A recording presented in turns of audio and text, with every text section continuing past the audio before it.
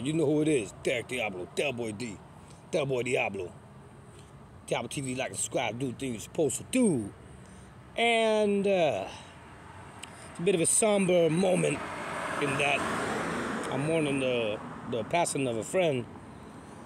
So then I'm not really gonna be animated to be doing, you know, comedy type of videos and so forth for a minute or whatever like that. So with that being said, something else that was sad to me at the time, now it's not really so sad to me anymore. Now it's just history. But for all those who've been following the drama, and with me, with the Tommy Robinson, STEVEN Yaxley, with the CULLAN MAIS, Central Club podcast and so forth, from my recent time in Wales, it goes into now telling more shoot interview style, I suppose, what exactly went on before and after the debate and scrap between me and Tommy Robinson and STEVEN Yaxley.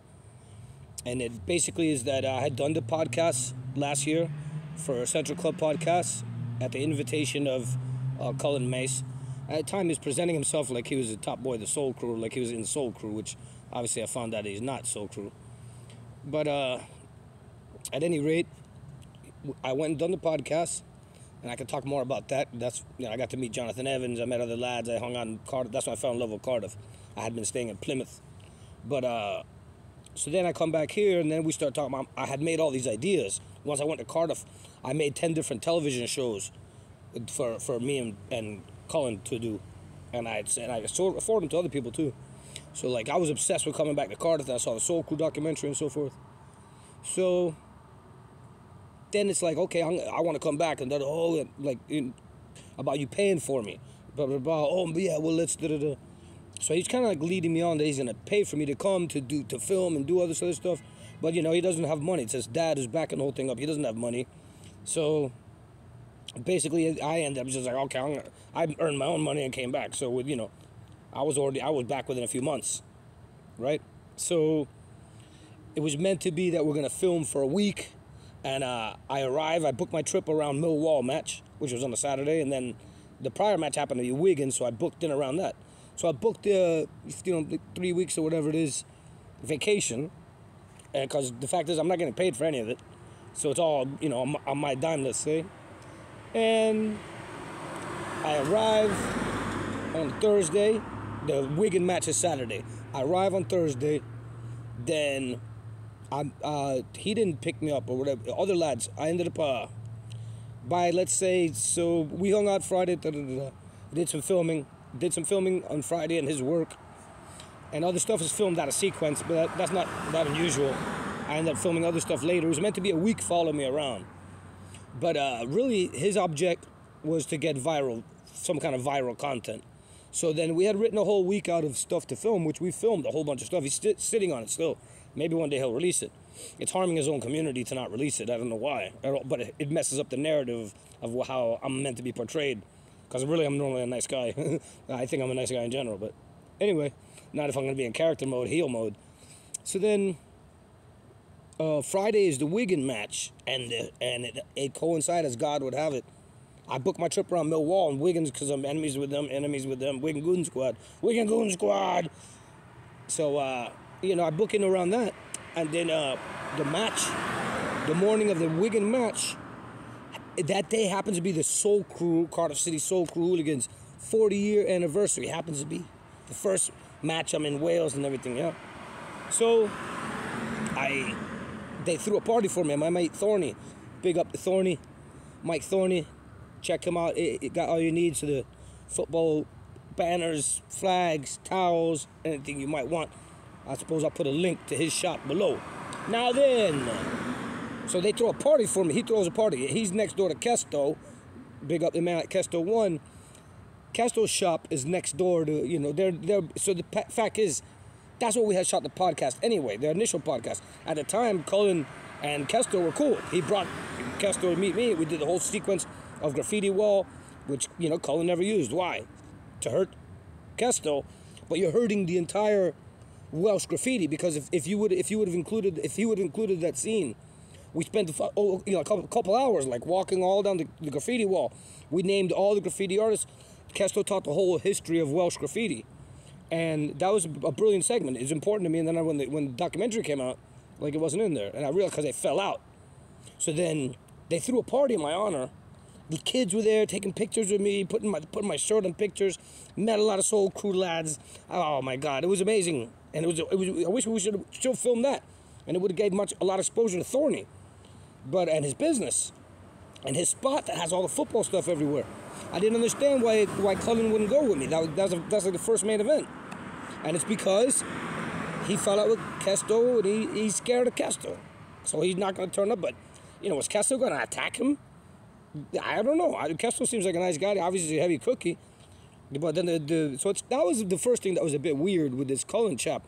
And he's telling me, brother, and they're going to use me, and I'm going to make my own podcast. We're going to have podcasts. You know, you're going to get your own podcast under us. And so he's like telling, I'm going to make money, and da-da-da-da. So, you know, Cullen has his own ideas what to do with me. I have my own ideas what to do with myself. But, you know, he's, like, treating me so well, and his father's, like, you know, this big teddy bear of a guy. He's the one who held me down, if you saw. So I could never hurt that guy. This Peter Mace, you know, I'm not going to be cool with him now. You know what I mean? But, you know, fact of the matter is, he's such a nice big teddy bear. He's huge, right? But he told me he's never been in a fight in his life. His dad tried to, you know, Cullen tried to portray him. He's a nice guy. He's big. He's huge. He's bigger than any other ones, but the fact is he never was in no football hooliganism. He told me he went to a Millwall watching his mate, him and this other guy were scared, and they ran, and they saw a swan, so they were following the swan. That guy thought he was chasing them. So he made it a joke to me that, yeah, about that he's never been in a fight and stuff like that. So he's a big teddy bear, and, you know, the guy like that jump, come on, Del Boy. He jump on top of me, and I'm not going to hurt him. So anyway, though, so the Peter, it's him that picks me up, and, you know, Cullen's telling me, oh, his Mercedes truck and stuff. Okay, no. So basically, he's letting me know that he got a lot of money, and Peter had paid for my hotel the first time in the documentary. So then it's like, okay, so the Wigan match, there's all kind of stuff that happens, and then we're filming every day. Knight's Vintage. Shout out to the man like Jacob. Knight's Vintage. Sell clothes, sell clobber, and so forth. Sell vintage stuff, and that's in the Cardiff. In that Cardiff Central shop they got. So also the Mojo King. So the thing is that there's the Welsh cakes, the traditional Welsh cakes. We're filming all these segments with me interacting with the Welsh people and so forth, and they're all basically babyface, meaning to say in wrestling psychology they're all good guy. So maybe the good guy of me, the normal Derek, that's a nice guy, that's not going to get as many hits as brother and you know. So that's what they want from me, let's say, which is fine. I like doing that too. So so then it comes to, he tells me early on, he's like, listen, he's like, would you do a debate with Tommy Robinson? I'm like, of course I will. I'm like, but I said it's pointless though, because what are we going to debate? I'm not involved in political and nothing political anymore. I have my beliefs. I said, this guy is like a political agitator. That's his thing. And I said, we could get somebody better. I'm like, yo, we can get Boneface. We can get somebody like Combat 18. We get, you know, Hammerskins, Volksfront. We could get like somebody that's real into all the far right stuff. Not somebody like that who's, you know, paraded around by the media and he's fake. Using a fake name. His name's STEVEN Yaxley. He's not Tommy Robinson, the real Tommy Robinson. So the point of the matter is, I was like, yeah, I'll do it, but we can do something better. You know what I mean? So then, and so the morning comes, and, you know, we're driving in the truck, and I'm talking about Annis Abraham, and I'm talking about all this other stuff. And you know, Cullen's looking at me like, aren't you nervous? And they took me out, you know, the secret location, you know, hours away. Why is it a secret location for me, but not a secret location for Tommy Robinson and his father? So it's only secret for me. And I'm there, but I'm playing along with it, though. These people are not scary. Tommy Robinson and Cullen, they're not scary. I wouldn't do that in enemy territory here. You know what I mean? Like, I don't take them dudes serious, straight up. So then it's funny because there's footage. I don't know if he'll ever use it, but there's footage on the way when we're driving there. And he's filming. He's like, all right, now, pretend, act like that we just told you that it's been a secret, that you didn't know what you're doing today, and you know. So the thing is that he figured that I'm gonna say something like, "Oh, whoa, like, I'll be surprised. But as soon as he starts saying, hey, today's the secret surprise I have for you, that's his big surprise for me that day, you know? But the whole time, now, before this, he's already telling me, brother, okay, brother, I love you. He's telling me, brother, and he's telling me, I love you, I'm going to make a lot of money, big future. His dad, look how much money they have. You know, if I play along, my future's going to be set, go in Wales, move to Wales. He's led me on with all that sort of stuff. And he's telling me, I love you, and brother, and I love you. And it's, you know, like a woman tell you enough, you know, I love you, you know, sooner or later you fall in love, I don't know, you say it back, right, kind of like, you know. So, you know, I'm thinking that this guy is, you know, that my future is together with him in Central Club Podcast and everything. So then, on the way there, though, but I'm still going to be me and still be my character. You ain't paying me, first of all. So, you know what I mean? I'm not going to play along 100% with what you want out of me. It's my art form. You feel me? So then basically he tells me on the camera, oh, you're going to go debate Tommy Robinson. So the way I already had it planned out, I had rehearsed a lot of bits. I knew the basic idea of what I was going to do as far as making him kick off and defend and shout at the zone. I already knew that. But the night before, I was with Isaac, who's Welsh Antifa, who's a lovely guy. You know, grew up with Cullen, so they're like friends. I don't know if I broke up their friendship. He's Starv's nephew. He's a lovely guy. I'm in the Canberra the night before with him, telling him what I'm going to do. And, you know, the funny thing is about that is I had cooked up a scene whereby with me and Isaac, who hates the Tommy Robinson, right? I had cooked up, I was like, yo, here's what we do, right? We get, you know, you get some other lads, and you follow us, and that I was gonna have the BLM come out masked up, or BLM Antifa come out like, to attack him, and then I was gonna save the Tommy Robinson. I was gonna save the Tommy Robinson from the BLM and Antifa, but it was gonna be an act. But it would have went super viral and stuff like that. And then that would have set up the boxing match. So then that was my first idea. And I actually presented it to Peter and Cullen and their business partner, Mike, in the office. And when I said that, I was like, yo, here's what we can do. You want a viral video? Here's what we can do. Now, obviously, I didn't know the idea he had that, you know, he didn't tell me, yeah, the place I'm taking you has a boxing ring. And I got this idea from Kesto that he already had Alex Reed, Cardiff drag queen versus Tommy Robinson, left versus right debate and boxing match. That idea was already, so I didn't know any of that. So, you know, it was like he's being forthright with me. He's souping me up, you know, and playing on my heartstrings and everything like that. And also waving money in front of my face. I never got any money for it. He got a lot of money. That's his biggest video, and it's 45 minutes, and look how much other footage. Cullen and his father have made lots of money on me. They didn't pay for nothing. I paid for my flight, my hotel. He bought me a couple dinners and stuff like that, and, you know, gave me some bits and bobs, some used stuff and everything like that, but they didn't pay me anything.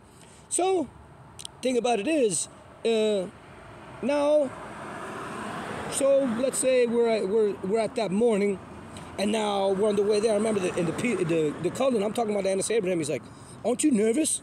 I'm like, nervous about what? And he's like, he's like, man, this chain gang shit, I'm trying to tell him, like, man, I'm like, yo, you guys are building this guy up into somebody he's really bigger than. I say, he doesn't know anything about politics. I've demonstrated it. You don't know the basics.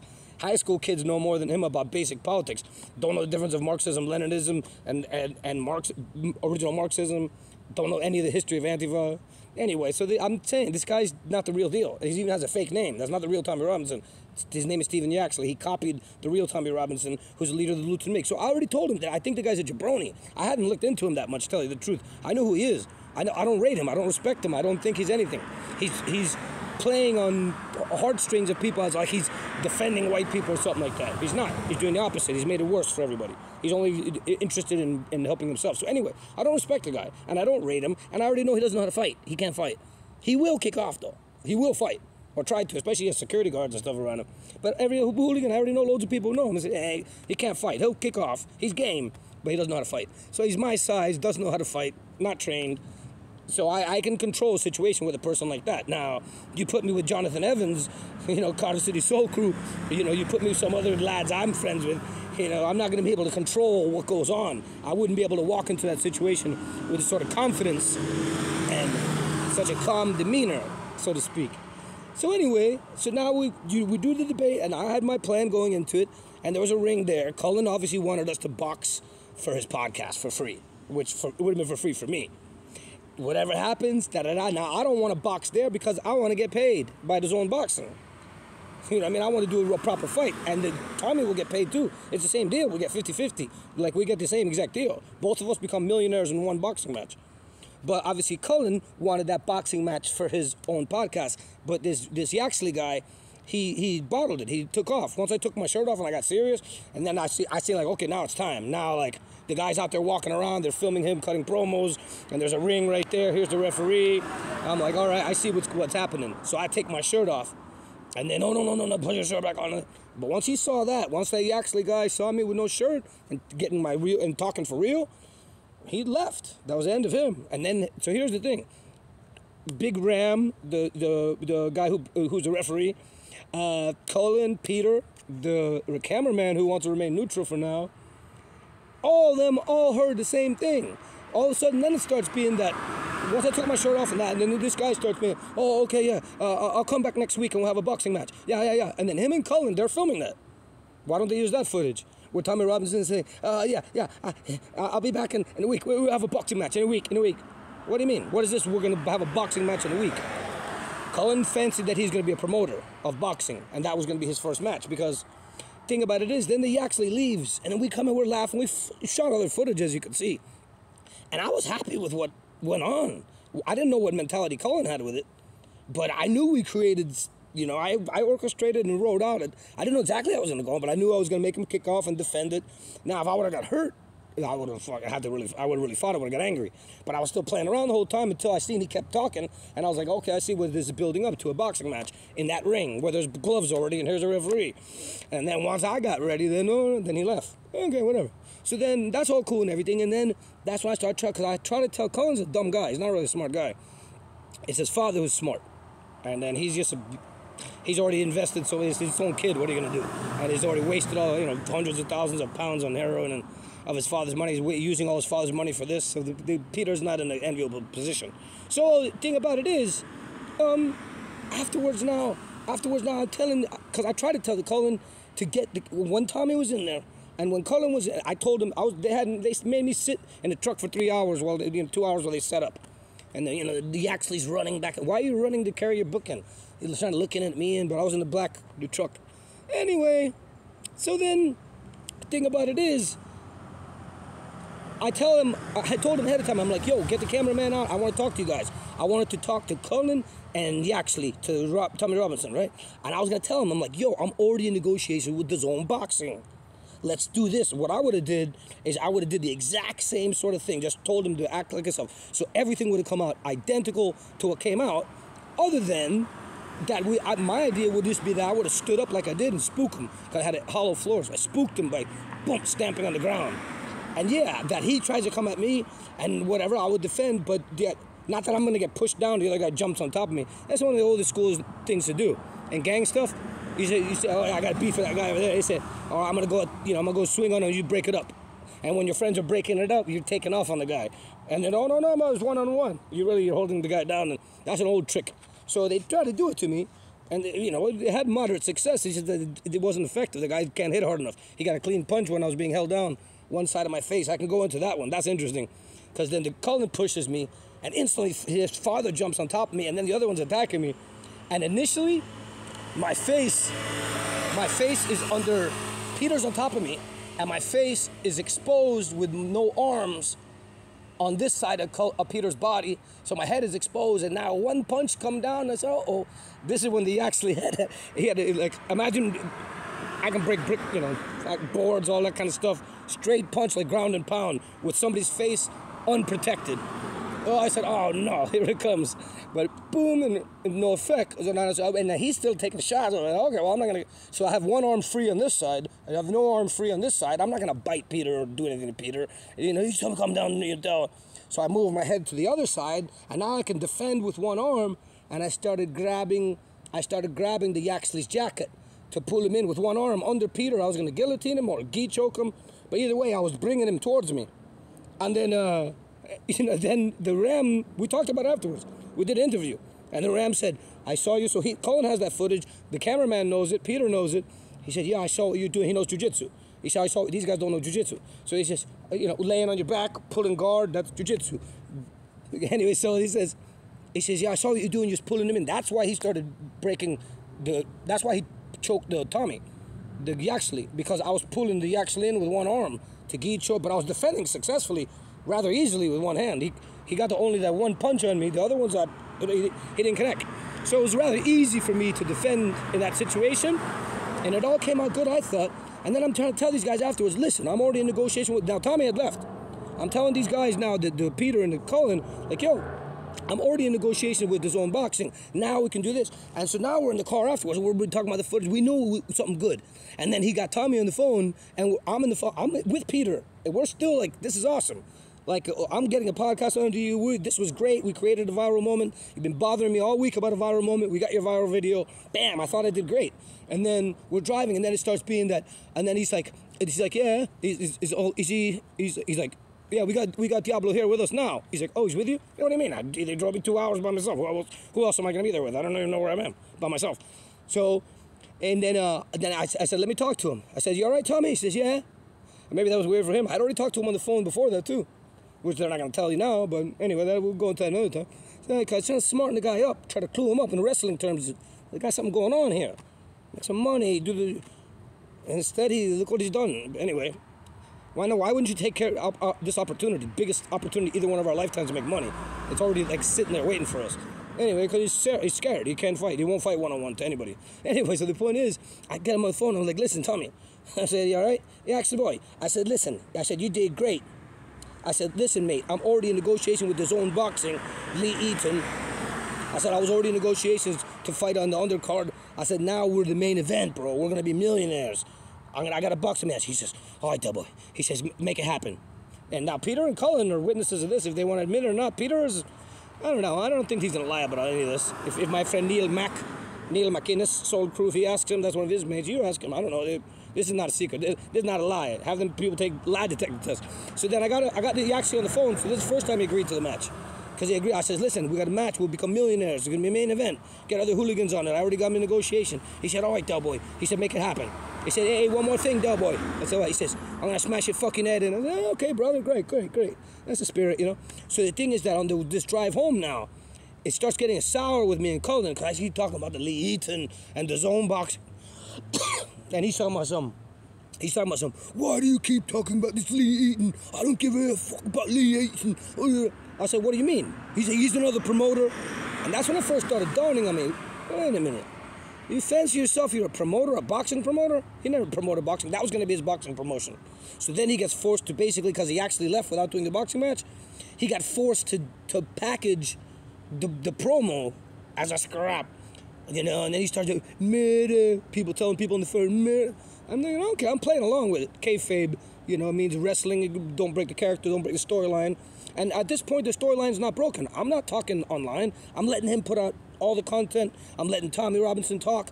I'm not saying nothing because of kayfabe. Kayfabe wrestling code, you don't break character. I'm staying in but then, everything was good, pretty much. But then we started walking, me and the Cullen, and right, he's got his phone blowing. I'm not even answering mine. I'm letting it, because I figure this boxing match is coming up. So I'm letting it to sign the contract. Let everybody say everything, hype it up, get a contract, bomb. Then I'll start talking. That was my idea.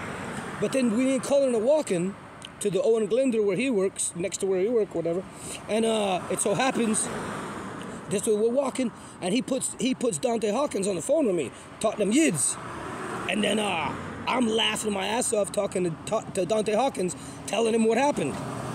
Telling him what went into it, and I'm telling him that, yo, they're going to give us my own boxing, hooligan boxing, main event, Tommy Robinson, first Diablo. I want you on there, brother. You be the co-main event, heavyweight, da-da-da-da. So then this Tommy Robinson guy, he's holding us all back from making money. Because all hooligans that I have and other characters that are related to hooliganism and the casuals, clobber lines and everything, we'll all make a lot of money and it'll bring out a whole new league of fighters. But I need him. I don't have another credible opponent, or let's say somebody who's famous enough as him. So I told just the truth. The same thing I tell all you guys. And it's funny to me in Dante Hawkins that he's a fighter, but Cullen's not a fighter. And Cullen's not a hooligan. This guy's a hooligan and a fighter, and he's legit, and he's a gentleman is what it looks like to me. So me and Dante, I think, relate more. You know, he's asked sometimes to Cullen, oh, is Diablo the real deal? What's Cullen going to know? Real deal of what? Anyway, so then I started telling it to Dante, and after that, that's when Cullen turned on me. And, you know, you're trying to say, and I got a serious platform, and I'm like, huh? And I look at him, I says, me? I said, do you really think that was a real fight? I said, are you joking? I said, you were there. I said, you reckon that was a real fight? I said, are you serious? Oh, no. And he starts like huffing and puffing, I got a serious platform, and so I started saying, okay, so this guy's gonna package that, okay, whatever. And even still, it wasn't so bad. But what ended it with me and Cullen is, and it made me sad. You know, to be honest, I thought it was my brother. I love you. He kept saying, I love you. It's not, you know, you don't just tell another man, I love you. You know, we have a future together, man. This is it. Like, I'm gonna have a podcast in Wales, all this other stuff. So then, you know, then it so happens. Dropkick Murphys had played the night before. I said, why don't we go film there? That's my mates from Boston. Or you'll be able to say, oh, I couldn't do it. All right. So it happened to be that they played 2 nights in a row, unbeknownst to me. So then, Owen Glinder, I walk in there with some other boys, they're taking photos. And then I said, Skinhead come in, my mate Nidge, he's Soul Crew. Cheers to a man like Nidge. Soul Crew Skinheads, Cardiff Antifa, proper OG guy like my age, you feel me? Lovely guy. Anyway, so the Nidge walks in to the Owen Glinder, and he's got Ascot, Fred Perry, sweater, he got Oxbloods, you know, he got Antifa tattoo and everything. I said, I seen that geezer, he's got Chop. I said, oh, he's Skinhead? And he said, oh, and he didn't act like, you know, Skinheads, we don't jock each other, so I walk over to him, and he's with other skins, lovely people days were, and I says, all right, Skinhead, yeah, all right. I says, I'm Boy Diablo. He says, I know you are, though. I said, oh, shit, I met the other skins. So now, Cullen is there trying to film us, like, interacting. These people don't want to be filmed. They said some stuff, but he didn't even use it. But, you know, but they don't care about all that social media stuff. We don't exchange information. We're beyond all that. Skinheads was a culture before they ever had all this internet and all that sort of stuff. So anyway, I'm hanging out and and then he cut it, and then it's like, now it's like he's trying to like get my attention. I'm already hanging out with these guys, and I'm ready to go. I'm like, Dropkick's playing tonight. I'm going. Now I'm hanging out with my Skinhead family. So he hasn't seen me with my Skinhead family yet. I just met them, but they're my family. We know each other from our culture. They know who I am. I know Cardiff, I know the Antifa, I know the oppressed. Of course, so we're family, we're cousins already. So don't you know, it was at that point when that Cullen chap tried to start getting live, and he said, come over here, dear boy. And now he starts getting loud in the Owen Glinder. That's what he does, he intimidates people, not me. You know, you can't intimidate me, that guy. But he's like a Stay Puft Marshmallow Man, as far as I'm concerned. But and you saw what happened to that guy in the Ghostbusters, that'll do the same. Anyway, so then because and he's getting a man. I'm like, whatever, bro. I'm like, you know, he's tripping on me. And then the people in the bar, oh, you guys need to calm down. We're gonna call the police. And then I said, you need to stop that. So the other people had to intervene. And he says, come here, dear boy. And he takes me into the staircase of the Owen Glinder. So just me and him in the staircase now. And at this point, I'm still like upset. I'm like, dude, what are you so upset about? I was like, I thought, you know, I'm like, damn, I thought I did good for you. Oh, no, because there's... I'm like, yo, I'm not going to follow your same narrative. I said, I ain't out there posting on nothing. I said, I did this so we can get this boxing match. You can be involved in it. We can use Central Club. No, blah. And he starts talking loud. He says, dear boy. And he tried to do this to Kesto before he tried to do this to other people. This is what he'll do. He'll talk loud and huff and puff. And if he doesn't get his way, then he'll put his 2 hands on your shoulder. And he's big. He's what, 6'4", 6'5", 300 pounds? He's a big guy. So what? I've beat up a lot of big guys my whole life. There's no big deal to me. So he puts 2 hands on my shoulder. Listen, Dale. Now he's got his hands on my shoulder. Now you're touching me. We're in the staircase. We're talking loud. This is about it, you know. I said, listen, man. Oh, because I said, what? I said, like, I thought we're brothers. No, I ain't your brother. I said, I thought you loved me. I don't love you. Fuck you. And when he said that, then the emotional things that he had been pulling on, had me emotionally conflicted, then that was over. Now I just see I'm with this big dude. Now it's a prison situation. Now we're in it. And then I started getting ready, and I was about to go into his jaw. I don't know what I was going to do from there. I started getting back in my stance, and I started squaring up, and I'm used to punching big guys like that. And I was about to go into his jaw, and then his whole demeanor changed. Then he turned his face like a woman, and then he gets on his phone. When I'm ready to punch him in his face. We're by ourselves. You already brought me in here in the staircase, and I'm ready to punch him. And then he turns like a woman and drops his shoulders, and he calls his wife. His wife, Is she gonna lie about this? I don't think so. She seemed okay. I never disrespected her. He disrespect my missus. That's why I don't like him. I got a problem with him still. But I never disrespect his missus. He puts his missus on the phone. Who does that? Who starts a fight with somebody, and then when the other person gets ready, then you turn and beg, that boy's kicking off on me. She's like, what? Because this happened. She's like, she said, you knew this was gonna happen. She said, what do you expect to happen? Putting those two guys together, whatever. She didn't know what I was gonna do, but she knew he was doing it deliberately. So he puts his wife on the phone to me. No, that boy's kicking off. She's like, what? I'm like, whatever. And these guys are talking to her. And then that was the end of it. Then from there, my skinheads already left for the Dropkick Murphys concert, and I'm just sitting there, and it's a bit of a heartbreak. You know, I start crying pretty much, you know, because this is somebody that I thought was my brother. Now he loves me, and all say, yeah, fuck you, I don't love you. So he took advantage of me emotionally in some way, and whatever. I'm not embarrassed to say it because I thought we were brothers, you know. And then, but I see he's not a brother of anybody. He's not that kind of person. He's not a hooligan. He's not a skinhead. He's not a lad. He's not a gang. He's not in brotherhood. He's just a junkie that is, you know, trying to make money for himself, whatever. He doesn't help people for free. In those jobs he have helping addicts, he gets paid. This is his job. So, whatever. But the fact is, then, when that came, then I ended up going. And then he was like, come on, Del boy, come on. And I was upset. And I brought a tear to my eye. But I started walking. I was like, F this guy, you know. And then I went to Dropkick Murphys. I knew Dropkick. And when I went to Dropkicks, everything changed. I saw my skinhead family. And I had the best time in Dropkick Murphys show with all those lads. It was amazing. Then afterward, I went to Cambrai, and I saw that Isaac told Isaac about everything. Wait till you see this. We were laughing. It was karaoke night. I'm singing Borstal Breakout. Everything like that. So, then the next thing is we're supposed to film the Millwall match. I guess we could conclude here. We're supposed to film the Millwall match on Saturday. So I go the next day to have, on the invitation of Mr. Annis Abraham, the millionaire hooligan, lovely guy, respect to Annis, and Mr. Jonathan Evans, Evo, arguably the UK's top hooligan, serious cat in it. But I went to breakfast with the two of them the next day, and they're looking at my face, and we don't see, you don't have any marks. And I told them, and I made friends with them, hung out at the pub. That's how I started bonding really with the Mr. Annis Abraham, and more with the Evo, who I'd already met and hung out with, right? And then it's the next day for Millwall, and then I had told, and now it's like the Cullen's gonna be there, and they want me to like be friends with Cullen, like publicly, because obviously it's to keep the group together in that respect. Yeah. So then the next day, now it's a Millwall match, and there's a protest, and I go with the protest with Bluebirds Unite. I go there with Annis Abraham and Jonathan Evans and Nilsey and some of the other boys. I go with them, understand? And now we're there looking at a bill in the protest. We go to the match. That was another great tale, which I've told a bit about. I'll tell more. So basically, it's at the match, on the way to the match. I'm walking with Jonathan Evans. He's like, you know, and I don't know if I don't think he'd mind me telling you. He says, you know, he said, he's like they're trying to make me and Cullen make up.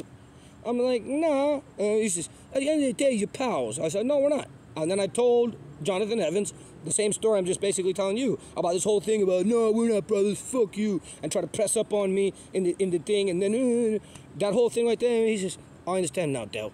And that was also the time I got to tell these guys that, yeah, this Tommy Robinson chap, you know, it's not the real Tommy Robinson that wrote the books, that was the leader of the Luton Migs. They're like, huh? They didn't know that. The guy's passing himself off. How does anybody call yourself a hooligan, a football hooligan, if you know that this Steven Yaxley, imposter Tommy Robinson, is not the real Tommy Robinson? He stole that guy's name. How does that work? Somebody else comes out and starts calling himself Jonathan Evans, and then the hooligans are going to go along with it? What do you mean? I've exposed it. This whole thing is exposed, so it hasn't worked out for what Cullen wanted, whatever. But hey, it's my stuff that I wrote, that I created. It's the #1 views on Central Club Podcast. And then here's the thing. When I was there, I was ready to fight Cullen. You feel me? And I had, people took my side of it. I felt like the community did. I was ready to fight him one-on-one. But now that I've left, I don't got no problem with that jabroni. He can do whatever he wants with the rest of his life. He's stuck with being himself. I get to be me. And then I'm not trying to start a problem with anybody in Cardiff, unless they got a problem with me and it's one-on-one. But I don't got a problem, and he's important to the community. So use him, let him do his thing. If he invites you on a show, get on the show and everything like that. But like I told Jonathan Evans, I can't make art with that dude anymore. I can't do anything with him anymore. So respect and cheers to everybody out there. You only live once in this lifetime, so make the most of it. Enjoy your time with your people. Cheers.